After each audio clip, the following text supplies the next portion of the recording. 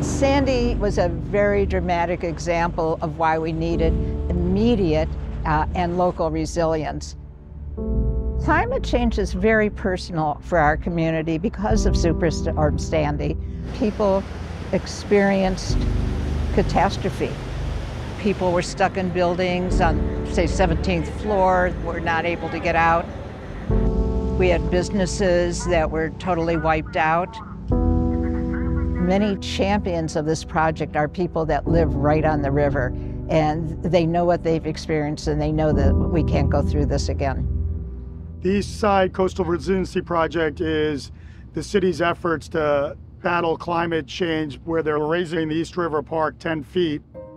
So we're raising the seawall 10 feet, and with that elevating the park 10 feet. You wouldn't want to park below grade when a seawall is 10 feet higher than the park. So they're elevating the park so you have unobstructed views over the new raised seawall. Not only that, the elevated ground will then be a barrier for rising sea levels. They're building all new facilities on top of the elevated park.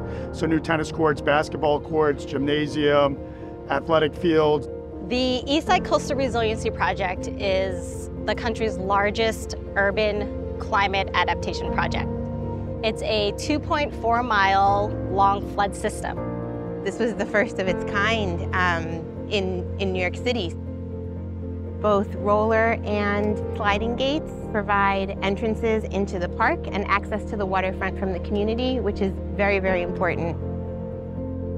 Public open space is incredibly important in New York City. That parkland is incredibly precious, and so we wanted to make sure that we could really integrate flood protection with parkland. We had to work very closely with the engineers to make sure that we could still have a park on top of all of this, while also serving the other systems, like drainage and like the flood protection. Decisions that were made underground were going to affect the park at the top. We're protecting 120,000 residents, with 28,000 of them in public housing. When folks think of Manhattan, I think folks think of wealthy communities. But what we're able to do is really protect the residents that need it the most. So it's a very complex project. It was a challenge to have to reach out to the community when you're doing a project in a park that is so beloved by the community, so heavily used. That is their waterfront access. That's where they walk and run and picnic. A big portion of the community was against the project from the beginning because it entailed removing trees and closing down portions of the park to do the new construction. The community thought that once the park was removed, the city was going to redevelop it with condos and high-rise apartments. It has been very interesting to explain everything, get out there and say, this is not going to happen. This park is being rebuilt for you. We are now having a lot of requests for site visits, not only from the media, but local and international governments that are facing the same challenges related to climate change. We have a connection with the city of Tokyo. A group came to New York to look at the project.